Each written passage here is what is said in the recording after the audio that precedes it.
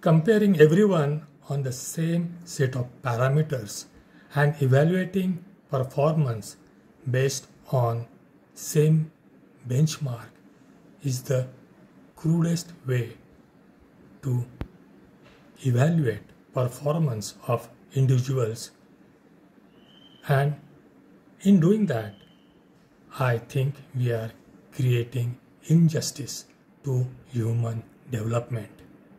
We all have different talents, different knowledge, different skills, and we all are at different levels of progress in our life.